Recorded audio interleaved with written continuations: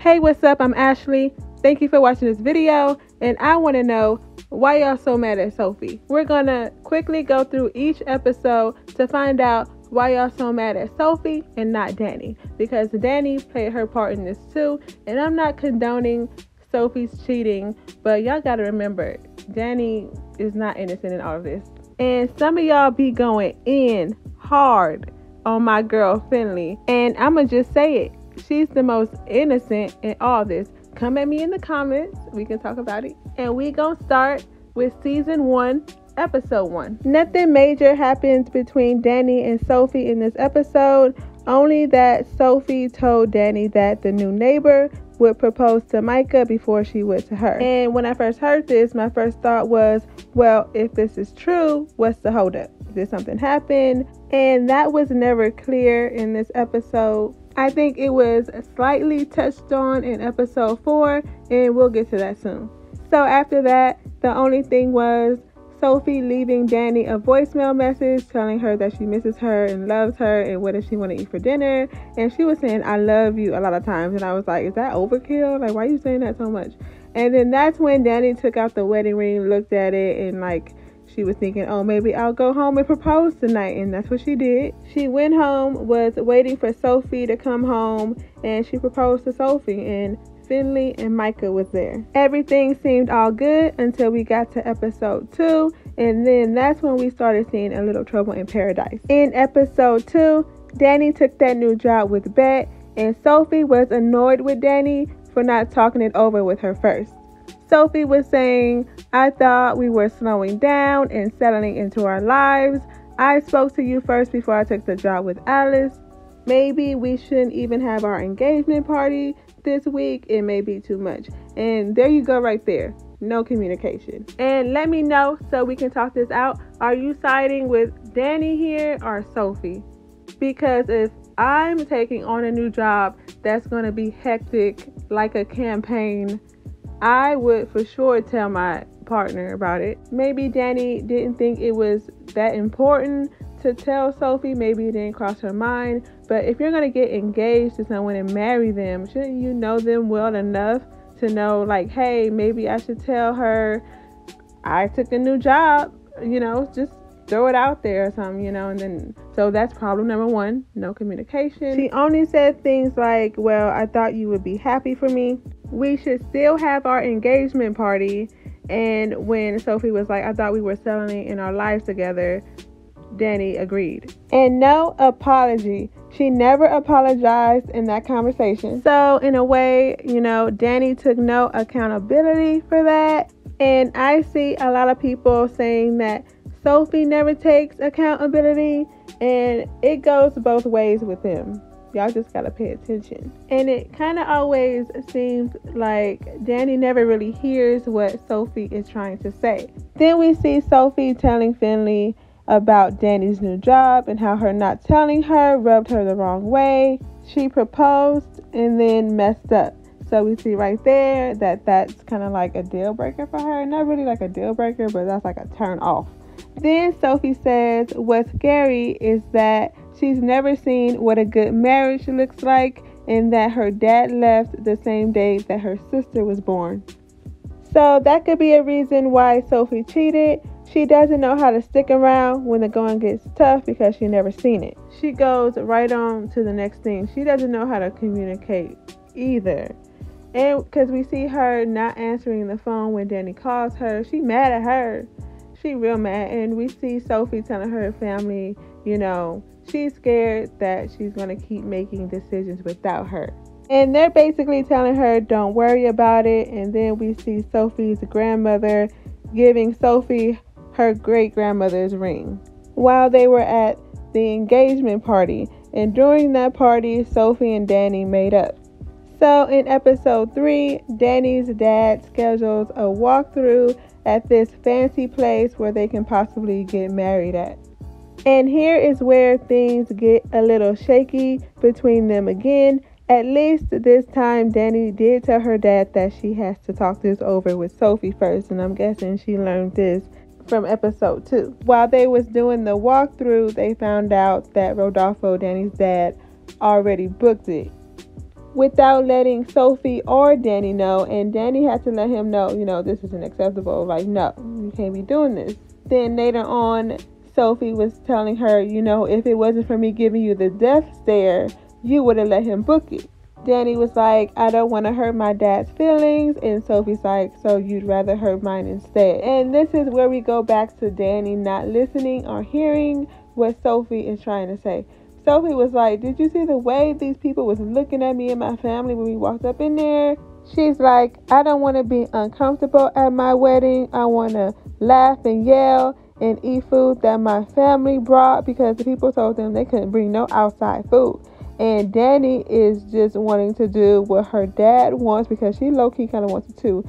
Talking about she don't want to hurt his feelings. But y'all got to compromise here. Like, who wants to be all stiff at their wedding and be looking side-eyed at their wedding? Girl, no. Then I looked at Sophie's side-eye a little bit when she was telling Micah it's okay to hook up with a stranger. And I'm like, okay, okay, that's fine. And then she goes on to say, it's okay to be hurt. It's okay to fuck somebody. And all that's okay, but I'm looking at that deeper now. Because Sophie cheated because she was hurt. And then she did fuck somebody. But just because she was hurt by Dani doesn't mean that that was okay to cheat with Finley. And Finley's not a stranger. But then this all reminds me about what happened in episode 4. Sophie was asking Dani, why don't you talk to me? She was like, I think about you all the time, but you're always at work. You always need space. You always go on your runs. It's like I can't find you. What makes you so afraid to talk to me?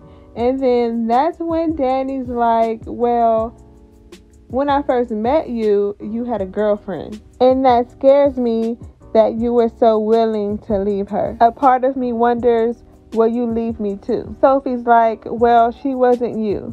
And then she gives her her great-grandmother's ring. And she's like, I'll never leave you. I'm always with you because you're my person. Now, tell me what y'all think about that. So first, I wish the show would get more detailed about these things so we can really know. But was Dani messing around with Sophie when Sophie was in a whole relationship? And was Sophie entertaining Dani while she was in a whole relationship and Dani knew about it? Like, what's really going on here? And I'm not surprised if Dani knew about it because we just saw in season 2, episode 4, Dani not really caring if Sophie is involved with Finley in some kind of way, even though they're not really involved. She was supposed to go to dinner with her. Like, Dani didn't even care. She was like, stay the night. So I'm wondering if this is a pattern with the Dani, like she doesn't care if people are in a relationship or not. And I'm wondering if this is a pattern with Sophie where she's just up quick, ready, and leaving real quick when things don't go right or her way. But what we do see in this episode, we're still on season 1, episode 4, is Dani telling Bette, the energy that I spent on you instead of my fiance is unforgivable. So she knows she out here just giving Bette all her attention and not her fiance. She knows she messing up and she knows that it could be an unforgivable thing, but does that mean that Sophie should have cheated on her? No, it doesn't mean that, but she should have been giving her a little bit more time, a little bit more attention, actually hearing her out, because she wasn't at times really listening to her. She would always be like, I need space, I'm gonna go on my run, I don't want to talk about it, just leaving Sophie out there hanging, while Finley is the one there for her, listening to her and letting her vent, while Dani is in Bette's face. Finley is there being a friend to Sophie, nothing more. And Finley was venting to Sophie about that priest she was involved with. So they were there for each other. But Sophie was telling Finley, Dani's doing her weird distance thing again. So in episode 5, Dani's dad made a prenup and Sophie was about to sign it. She was like, I just want to marry you and have 9 kids, until her sister read it out loud to them. It was like, I don't think you want to do that. It basically said that if Sophie carries the kids, gives birth to the kids that they will get no money. They can't claim any other money, but if Dani carries the kids, then they can be a part of the trust. And Dani set boundaries with her dad. She put her foot down. She was like, this is not acceptable. Thank God she did that. And Sophie was telling her sister, like, she knows that was hard for Dani to do. She could see it on her face. She processes everything alone. How do I get her to open up to me? I'm about to be her wife. You can't shut down your girlfriend, your fiance, your boyfriend, your whoever. When things get hard, you got to talk it out. You just can't run away. And Dani has a habit of running away and shutting down and not wanting to talk about it when she don't want to talk about something. Sometimes when you don't want to talk about something, you still have to talk about it. Especially when you're in a relationship with someone, you got to talk it out. You about to get married. You say you want to get married. So just like, what you doing? So low key, high key, Dani was pushing Sophie away. And the only person who was like really hearing her out and was there for her was Finley. So of course, you're going to go to the person who you feel like you can talk to. And it was all innocent at first. It was just a friendship. And then someone started getting lonely or something. The chemistry started popping off. And, one thing led to another. Because during all of this, Finley was having problems with the priest. She was having problems at home. We learned, she wasn't even invited to her sister's wedding. And I forgot about that whole Tess hookup. Finley and Tess hooked up. When I watched it back, I was like, oh my God, I forgot all about this. But Finley was going through it. And also Finley was always feeling down and sad and feeling like nobody loved her and wanted her. And I'm like, girl, I do. If Sophie keeps messing up, I'll hop through the TV. I'm kidding, kind of. So in episode 6, Sophie's telling Finley that Dani got up and left at 4 a.m. and she hasn't heard from her since. And she's like, at least you talk to me. And you see that? Dani isn't talking to Sophie. She's not communicating. And Finley's like, I love talking to you. You're the best. And there's that validation that Dani doesn't give Sophie, just slowly pushing her away. And Finley's talking to Sophie. She's like, am I too damaged? When am I going to get my shit together? Am I too broken? And then Sophie's there for her. They're always there for each other. So they're like, you know what? Forget all this. We're going to have a bro night. So they go out, they have their bro night, they have drinks. And then Sophie's asking Finley, how come she never tells me I'm pretty anymore? And she's like, am I pretty? And Finley's like, very pretty. And then there goes that validation again.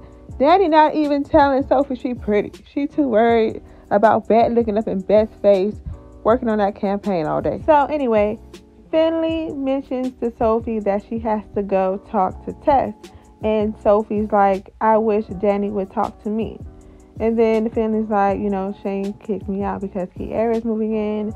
So now she's moved in with Sophie and they're living together now. So they're still at their bro night. Tegan and Sarah's Closer comes on. They start dancing. They have this little hip grab right there. I see it.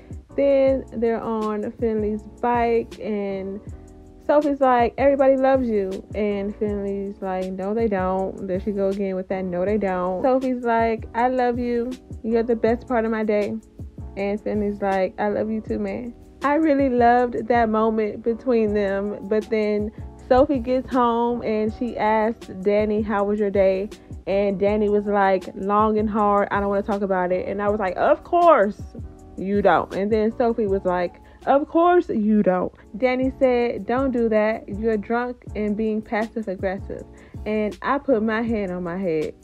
And Sophie was like, I just want to talk to you. Dani said, you're pissing me off. I told you I was tired. I don't have anything to say. I said, ooh, girl. So how can y'all really be mad? How can anybody really be mad at Sophie wanting to talk to someone who actually talks back? Finley talks back. Dani don't say nothing back, but leave me alone. I'm tired. I'm going to go on a run. I need some space. That's all Dani be saying. And y'all know good and well that y'all would be tired of that too. Now, that doesn't mean go out and cheat Sophie never should have cheated. She should have talked it out. Well, she can't talk it out. Never mind. Okay. So there you go. Y'all saying, oh, okay, Sophie never should have cheated, which is true. But she should have talked it out. But who is she going to talk to? The wall? Dani wouldn't talk to her ever. Dani would be like, I'm tired. I don't want to talk. I don't have nothing to say. So how could Sophie possibly talk it out with Dani? See, I just realized that too. But still, I guess, that don't mean go out and cheat. Bottom line is, how you going to talk to somebody who won't talk to you? I'll wait. So in episode 7, Sophie is taking a shower. Dani walks in, but she's on the phone busy with work. She don't even really notice her, But then Finley walks in and she's like, ooh, you been doing Pilates? How you get that body? So, she's giving her attention that she wants from Dani that Dani won't give her. And this is the episode where Sophie's grandma falls. And guess who's there for her? Finley. Guess who's not? Dani. Dani went to work. Finley was there for her, listening to her, comforting her. She was even like, do you want to pray with me? And we found out earlier in the season that Finley's not really into that whole church thing, but she was like, hey, I'm going to be here for Sophie in any kind of way she need me to be. And she went home, packed up her some stuff for Sophie to bring her back to the hospital, brought her some snacks. You bring me some snacks, and that's a panty dropper right there. And we saw that's one for Sophie too. When she was getting Sophie's things together to bring her to the hospital, Dani walked in, and Finley was like, are you going to the hospital? Dani wasn't even about to go to the hospital. She was about to go to bed. And the only reason why Dani went is because Finley brought it up. And when they got to the hospital, Dani wasn't even there 3 whole minutes. It was probably 1 minute and 48 seconds. And she got a phone call and she left. But the thing is, Finley did tell Dani, I think that you should have been there for her today. And Dani was like, well, she asked me not to be there. She didn't really ask her not to be there. She said, oh, no. She basically was like, I know you're busy, just go to work. She gave her permission to go to work, and Dani went. But wouldn't you want to be there for Sophie if you were Dani? So after Finley says that, Dani goes on to say, well, I'm tapped out. I'm giving her all I got. And I'm like, really though? Are you really giving her all you got? Because you're not even there. You won't even talk to her. Is you not talking, giving all you got? You're giving all you got to Bette, and you even admitted to that. You was like, I'm giving all my energy to Bette, and it's unforgivable.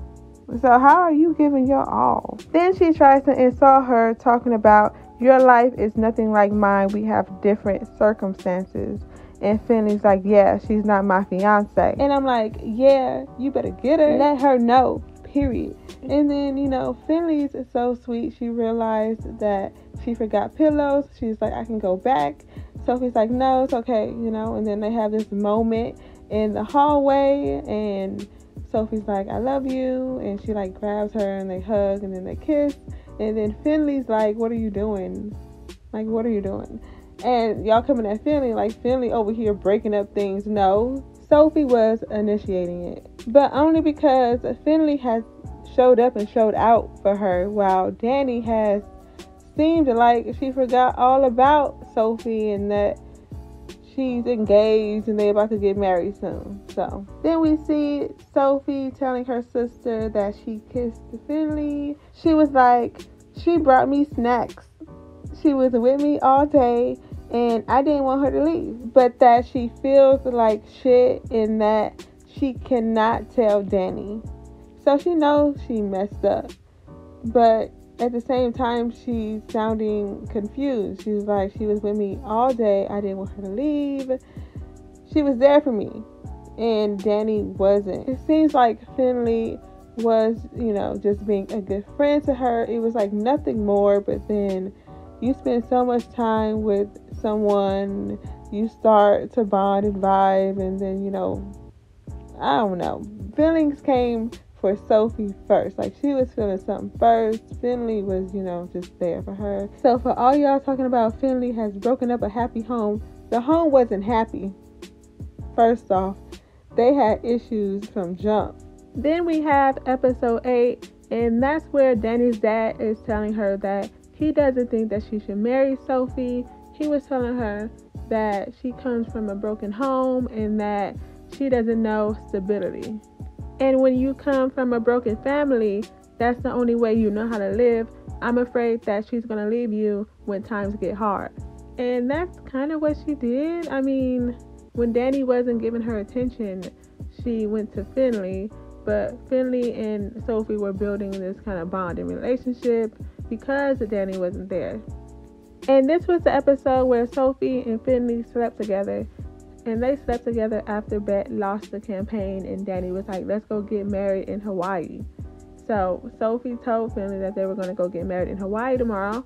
And she was like, tell me how you really feel about that. And Finley's like, I don't know how I feel.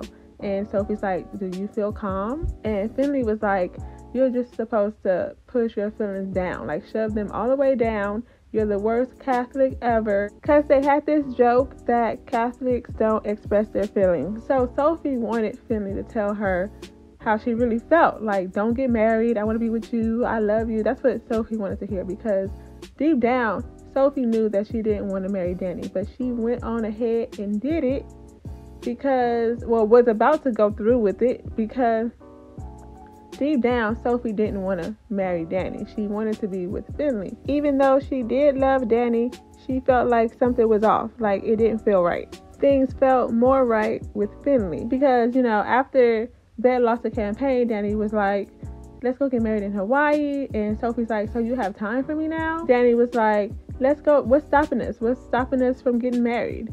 And Sophie's like, I can think of a few things. After they slept together, Finley started blaming herself. She went over to the priestess house that she was messing around with and was telling her that she knows that she hurt her. She thinks she hurt Sophie. She doesn't like herself. She's a horrible person. She always puts herself down.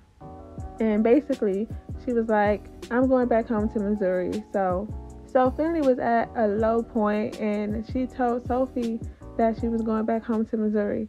And Sophie didn't want her to go. Sophie was like, are you leaving because of me? And Finley said, no, because of my sister's wedding. And Sophie asked her if she was coming back, and she said yes. When Finley started walking away, Sophie was going after her, but then Sophie got called to go on stage.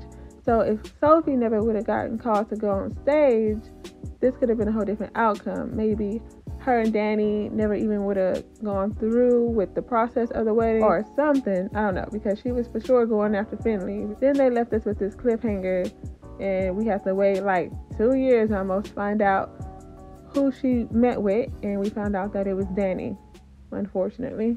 And I think that she went with Dani because she was comfortable. She was used to it. She knew what to expect with Dani. And she was with Dani first, so she's like, I'm gonna just stick with that. And I'm thinking she's confused about Finley because Finley could be right for her and she's not used to like a connection like that. So that's why in season 2, episode 1, we see Sophie freaking out when she finds out that Finley is coming back to town, because she had already pushed all those feelings down that she had for Finley, and she knowing that, and by knowing that Finley is coming back to town, she knows that those feelings are going to come back up again. She had already planned in her head that she's about to marry Dani. She was going back and forth on whether or not she was going to tell Dani or not. She made up her mind to tell Dani, but she never did. The girl should have. The girl definitely should have told Dani. So when Alice told Sophie that Finley is coming back and that she told Finley that they both miss her, Sophie was like, no, tell her to stay in Kansas. She has to stay in Kansas. She can't come back. And me and Dani are supposed to get married, and me and Finley hooked up. It was a one-time thing. Even though it was amazing. But she can't come back. And she admitted that it was amazing, and it did look amazing. And I think it's funny that Dani confessed to Sophie that she had a sex dream about Bette, and she wanted to tell her that before they got married. And Sophie was like, is that all? Just a dream? And Dani's like, yeah, it was just like a stupid crush, like nothing more. And I just want to tell you that. And that was the perfect time for Sophie to tell Dani, I think, but she didn't, because she was scared. Yeah, she should have told her, but nerves kicked in, and she knew that if she told Dani that she cheated, it was going to be a deal breaker. And she didn't want to cut off something that she was comfortable with. So when Finley came through and interrupted that wedding, Sophie couldn't suppress her feelings for Finley anymore. And now everybody mad at Finley when Finley thought that that's what Sophie wanted, because Alice told her that Sophie misses her. And in season 1, Sophie even told Finley that she wanted her to come back. So in season 2, episode 2, everybody is mad at Finley. Sophie is telling Finley that she wants her to feel bad when clearly Finley is feeling bad. Finley was telling Tess and Shane that she went back home, cleared her head, stopped drinking. She didn't know that she was interrupting the real wedding. She thought the wedding was at night. She thought that she was doing what Sophie wanted her to do. So Finley is feeling bad and wondering if anyone will ever forgive her. She's taking on all the blame. She's only blaming herself when Sophie should be blaming herself too. She shouldn't let Finley always take all the blame. So she was telling Sophie that she's going to leave. And Sophie, here goes Sophie being confused. She was like, no, don't leave. I want you to stay. So that's how Finley is still living in the house with Sophie and Micah. I think Sophie just doesn't know how to express her feelings because of her dad. Her dad hasn't been in her life since her sister was born. And when Maribel told her, you're acting just like dad, like you're just like dad, that set Sophie off. She was mad because I'm guessing her dad never acted like he cared about anything. And she just didn't have a good example on how to communicate. And in season 2, episode 3, she was always yelling and saying something nice to Finley in a mean way. And Finley even told her, she was like, you're always saying something nice to me in a mean way. It's confusing. And yeah, Sophie is confused. She doesn't know how to express her feelings. And let's not forget Dani flushing Sophie's great-grandmother's ring down the toilet like that. That's a whole family heirloom, and she's just flushing it down the toilet. Don't forget that. And then episode 4 is when Sophie asked Finley to go to dinner, but she bailed on her to go have sex with Sophie. Micah asked Sophie to go check on Dani, and Sophie drove 70 miles to go find her. They was, I guess they needed some kind of closure. I don't know if you want to call that closure or not, but this just needed to be the end. And even after the whole day of being together and Dani telling Sophie her problems with her dad and all of that, when Sophie was about to leave, Dani was like, you can stay tonight. And I'm like, this is just, why she gonna stay tonight for? Y'all know y'all don't belong together, because she just got finished saying that we both dodged a bullet.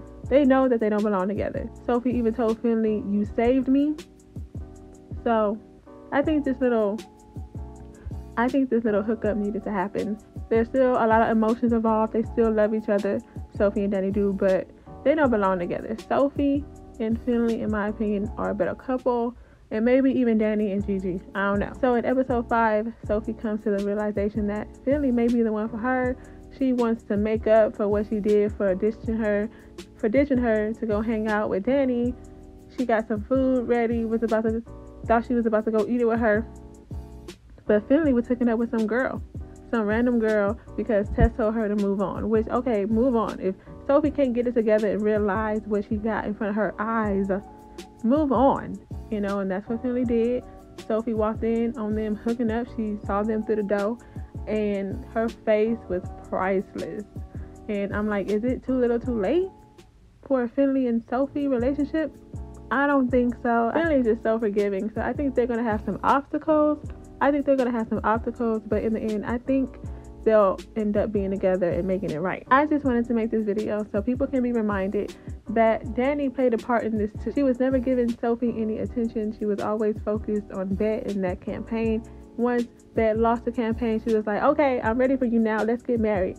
Forgetting everything that she did before. Shutting Sophie out, talking about, I need some space. I'm going on a run. I don't want to talk. I told you I don't have nothing to say. Every time Sophie would try to talk to her and understand and get Dani to open up, she was just shut down. So if you're trying to talk to someone and over again they're shutting you out and they're not giving you any kind of attention, they're not hearing you out, you're going to naturally go to the person who is hearing you out and talking back to you. Because Sophie even told Finley, at least you talk back to me. Dani don't talk to me. Finley, I think, is the most innocent.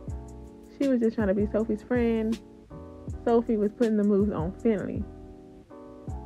And then Finley started, to get attached. Naturally, I mean, anybody would. So hopefully this video opened some people's eyes and had them remember that Dani played her part in it too. It just wasn't Sophie. Yeah, Sophie cheated. It wasn't right. But even if Sophie tried to talk to Dani and tell Dani anything, Dani would be like, I don't want to hear it. I'm going to sleep. So I hope we can see both ways on this. If not, we can agree to disagree. It's okay. But if you made it this far, thank you. I appreciate it, and I appreciate you. Don't forget to like, comment, and subscribe. Thank you for watching this video, and I'll see you in my next one.